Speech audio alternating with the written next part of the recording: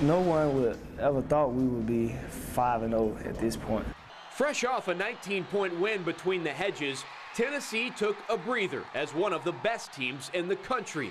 But even the perfect record wasn't enough to get to their heads. We're not going to get a big head anyway. You know, Coach always says you got to take it one game at a time. You got to win 5 before you can win 6. That's what we're looking at throughout this year. It's like a step.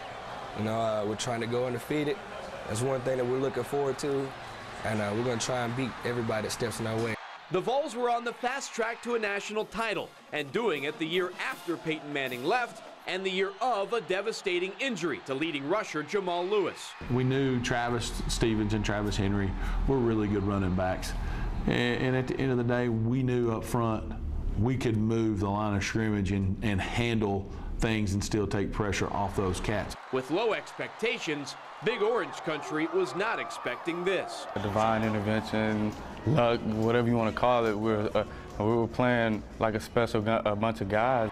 The Vols would get 2 weeks to prepare for the third Saturday in October, a rivalry with Alabama that's proven anything can happen. I've talked to our team about the history of the rivalry and how streaky it's been, and how 90 and 92 we were the favored team to win and didn't at home. Today, beating Alabama seems nearly impossible. The Crimson Tide have won 11 straight against the Vols.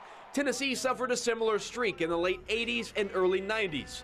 The Vols hadn't beaten its rival in 9 tries. That was until 95, when that 98 senior class helped snap the streak and start a new one. 3 straight wins with the hope of running the table in 98. Hopefully we can get that 4-0, keep the streak alive. Hopefully it carries out throughout the years. Only 3 times before had Tennessee won 4 straight over Bama, once each in the 50s, 60s, and 80s. 4-0 would be history that only a small amount of Vol players had ever experienced. I think after you get about 5 or 6 games under your belt, you know, you start to get a mental edge on another team and they start thinking that they can't beat you. A lot of people think Florida is our biggest rival, but Alabama is our biggest rival. I mean, this has always been a big game. You know, it's always going to be a big game. I mean, I'm hoping that I can be, you know, I can still, after this game, I can still be one of those seniors to say that, you know, I didn't lose to Alabama. We want to do it, and we can be the first in class to say we beat Alabama 4 times in a row, so hopefully we can pull it off this weekend.